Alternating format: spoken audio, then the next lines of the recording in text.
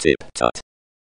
Hello everybody and welcome to TipTut. Today something a little bit different. I'm going to take you through my setup because a couple of people have been asking what it is I use to record and what my PC specs are and things like that. Hopefully it's interesting to at least some of you.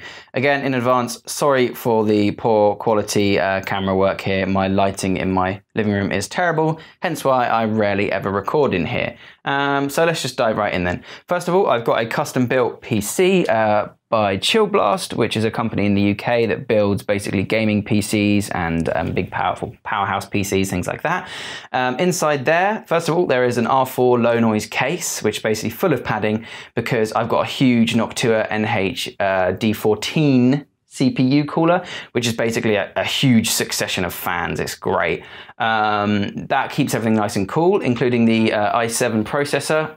It's 4770K, 3.4 gigahertz. I really only know that i7 is good when it comes to that sort of thing. There's 32 gigabytes of RAM split into 4 8GB sticks, 1600 megahertz. It's better like that because multitasking is great because it can use individual sticks of RAM, doesn't have to bump up 2 if it doesn't need to, that sort of thing. There is a gigabyte NVIDIA in there, GTX 970. It's the WF3 version, 4 gigabytes, which again has a load of fans in it, but you need a huge beefy case just to fit it in because it is so massive. That's a great graphics card. There's an Asus Z87 Pro motherboard and a 250 gigabyte solid state drive with the OS on it, and then 3 2TB hard drives, one which it came with and 2 that I've added just for storage because wow, footage takes up a lot of space. Then there's something like a 750 watt power supply, and obviously it's running Windows 10. Up on top, the interesting stuff, I've got 2 Asus monitors. I used to have 3, but one broke. These are the VC239H. They're obviously LCD IPS, matte finish screens, so there's absolutely no glare at all. It's fantastic. They're very good on your eyes. It's got blue light filters, that sort of thing. And when my third one was up, I had it up on a big monitor bracket arm, but it broke. So I replaced one of the screens with this XP Pen Artist 22E graphics tablet, which is a knockoff Cintiq, and it's lovely. I may do a review on it, who knows. What else is there then? Both monitors are raised up on this little glass platform thing you can see here, just to give me a bit more space and a bit better play, because I'm working on a pretty small desk in the corner here. Again, this video footage is making me want to vomit. It's awful. Sound-wise, I've got a Razer Leviathan soundbar over in the corner here. And obviously then there's the subwoofer underneath, which is great, that huge black box there. That goes into, or rather comes out of, this Focusrite 2i2 sound card, one XLR in and an instrument in as well, which is great. If I can see if I can squeeze in there. So you can see, this is a thing that I use for mixing. I'll keep it nice and simple. That orange wire goes out the back to my Rode mic arm, and that is the PSA1 version, sorry.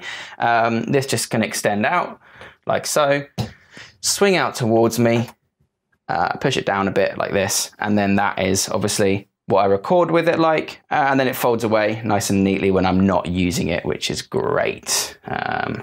The microphone that I use is a Rode M3. It's really good all-rounder, and it hasn't let me down yet. I've really enjoyed using it.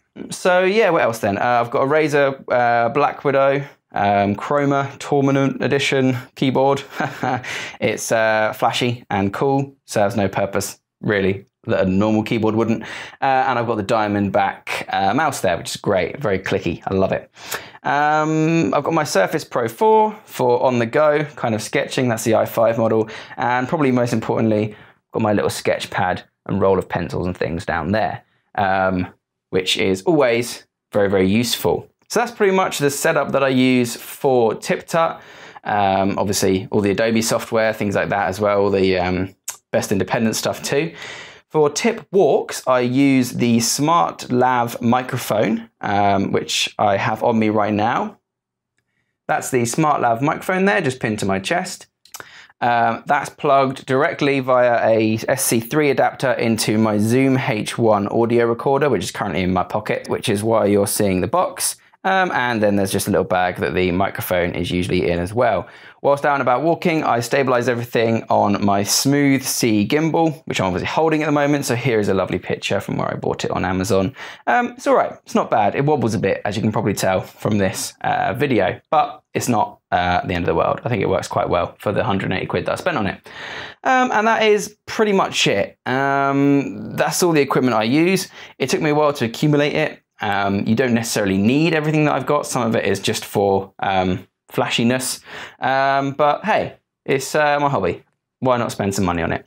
That's pretty much it. Oh, one more thing. Just a pair of Razer Adaro headphones when I'm editing there. They're not great because they've got bass boosters in them, which isn't great when you're trying to edit sort of film-based audio. So I'm probably going to trade those in for some classic Sennheisers or something like that, some of the studio headphones. It's just I have those lying around from years ago. And that is it. So thanks very much for watching, everybody. I hope this got some insight for the people that care. The people that don't, sorry, maybe give this one a miss, which I probably should say at the beginning of the video rather than the end. Oh well, done it now. All right, thanks very much for watching, everybody, and I'll see you all next time.